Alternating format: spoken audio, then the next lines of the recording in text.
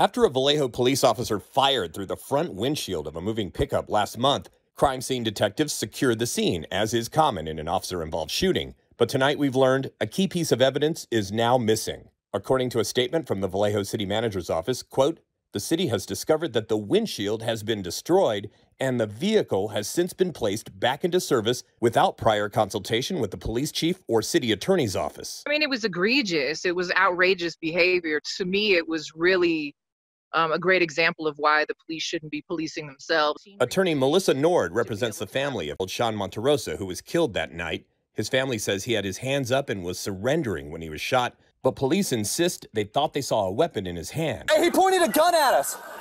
Don't move! Do not move! Do not move! It turned out to be a hammer. Tonight, Vallejo officials say a city employee has been suspended because of the windshield, and the city is now asking the state attorney general and the Solano County District Attorney to investigate the destruction of evidence. And it's an appropriate start as a response to this. I mean, they took the first opportunity to destroy evidence that was necessary from our standpoint to be able to do scene recreation, to be able to have a professional expert come and evaluate the veracity of the officer's statements.